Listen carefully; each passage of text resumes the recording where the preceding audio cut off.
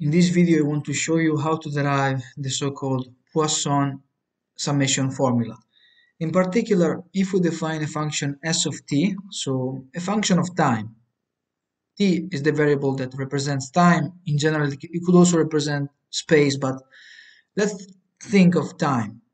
And if we sum over n from minus infinity to plus infinity, this function here, but instead of writing t, we write the discrete time n, or if you want, we can use another integer here. It doesn't necessarily have to be n. You can put k, for example. Then this will be equal to a similar summation from minus infinity to plus infinity of the transform, the Fourier transform of this function here that I will call s hat of k, like this. And we have to prove that this is actually the case.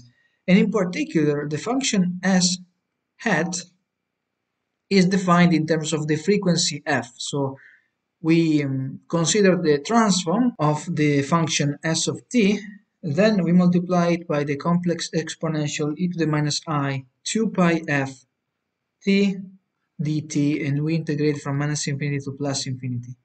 In general, it is also possible to define the transform, and in this case, let's call it s tilde of omega, which is the angular frequency. So in this case, it is a similar integral, but in the complex exponential, we don't have the factor of 2 pi. So in particular, we have minus I omega t dt, where 2 pi f is replaced by omega there. But we are going to use the definition with the frequency f, not the angular frequency omega.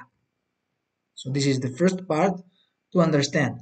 And then basically we have to prove this formula. And we are going to do it in the following way. So we first discretize this formula. So we replace f with k. So here we put k. And then we basically sum on each side. So sum over k from minus infinity to plus infinity, s hat of k, and then this will be integral from minus infinity to plus infinity, s of t, summation with k going from minus infinity to infinity, plus infinity. Let me write it properly, minus infinity here, and then we have e to the minus I 2 pi k t dt, like this. And now we simply have to find another way to represent this formula, but this formula here can also be written as a summation over k from minus infinity to plus infinity of Dirac deltas t minus k, like this. And after we do that, now it becomes very simple because we can rewrite everything like this. Now we can see that s of t is multiplied by this train of impulses, so this Dirac delta. So we can rewrite this as summation. Let's put the summation outside of the integral over k from minus infinity to plus infinity. We have s of k because we can evaluate s of t at t equal to k.